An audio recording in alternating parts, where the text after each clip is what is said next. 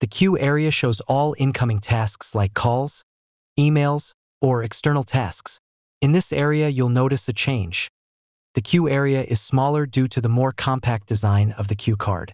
All tasks are shown in a queue card format that shows all essential details.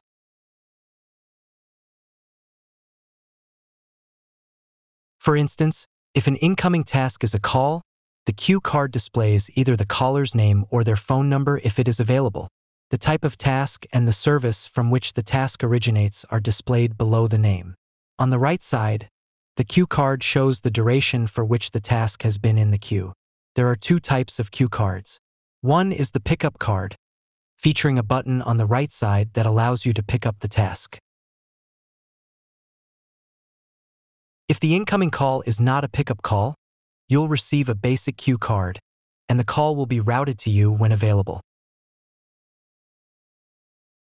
Using the small arrow symbol on the right top of the queue area, you can minimize the queue area, thereby creating more room for the center section of the Attendant Console.